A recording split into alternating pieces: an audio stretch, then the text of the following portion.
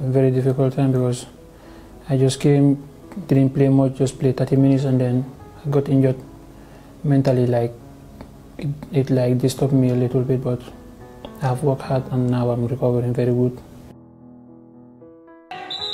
Is dat een spierblessure voor de spits van Kortrijk die, wat is het, enkele minuten het veld is opgekomen. The ball to the last man, so I went out jumping because I was not playing with irons. It was just simple shoes. So when I landed, I slipped a little bit and then I felt something like my muscle cut off.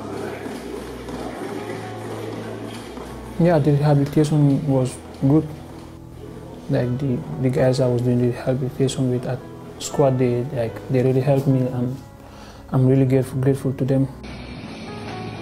The rehabilitation took for 2 months and some weeks. I think 2 months, 1 week like that. Yeah, my family, they are always there for me during the good times and the bad times. Yeah, and the teammates also, they were checking on me.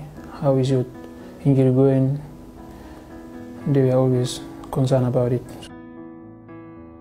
It was hard because coming into a team you have not yet settled, just played not even 50 minutes. Just played 20 minutes, second game 10 minutes and then you got injured. So mentally, it's part of football also. It's part of football. If you don't play football, you don't get injured. Thank God now I'm not 100% back, but I'm almost back. So we keep working hard. Yeah, great feeling always. I'm super happy that my injury is better now and I'm about to join the team, so I'm super happy.